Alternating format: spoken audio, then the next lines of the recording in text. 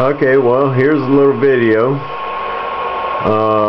Again, this is my Midland 79290, a 75 amp power supply, of course, and I just put new caps and a fan and 38952s in this mobile amplifier. It's a golden FALCON 150, and you know what, it works pretty good.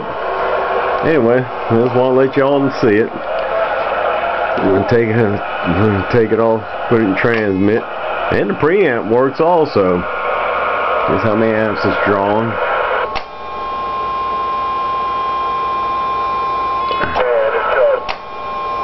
Ella. About 40 amps. Shit. Turn my watt meter up.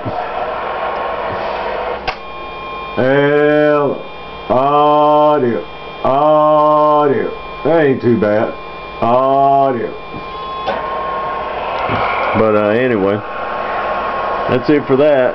And next video will be, I'll have it hooked up to my 949, which has got a swing kit in it. Alright, thanks.